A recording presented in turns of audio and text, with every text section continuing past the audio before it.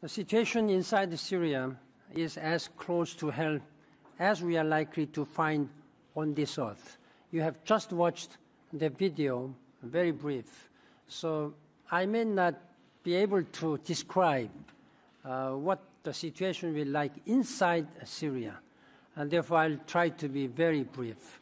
I visited all the camps, but I have personally not been able to visit Syria during this crisis time, but I have visited several times before the crisis. So I can easily imagine then what kind of situation would be there. It must be terrible. As I said, it is as close to hell, as close to hell. So I cannot, it's really heartbreaking. Helicopters you have seen drop viral bombs on homes and schools.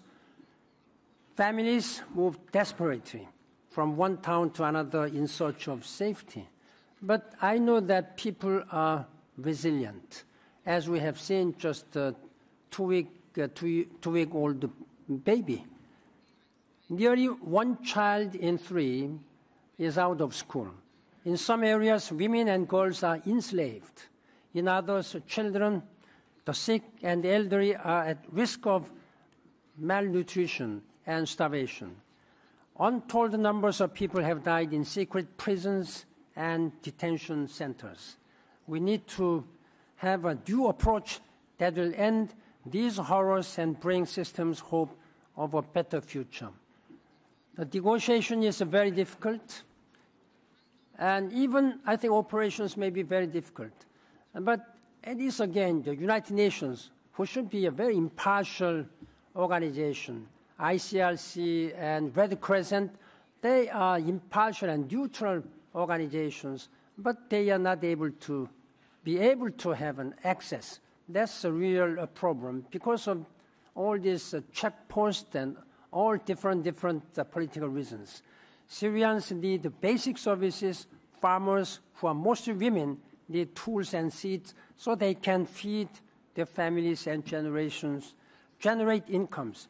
If we are to stop the most able and qualified Syrians from leaving their country, they need confidence that they can do more than just survive. We must build on initiatives such as UNICEF's No Lost Generation campaign and my Special Envoy Gordon Brown's proposal to get 1 million Syrian children into school in Jordan, Lebanon, and Turkey.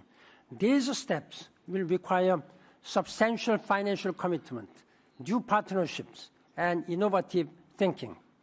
The members of the International Syria Support Group have a special responsibility to push for results. Without progress on the ground, the chaos in Syria will only deepen. And I thank you for your very generous support and compassionate leadership. Thank you very much.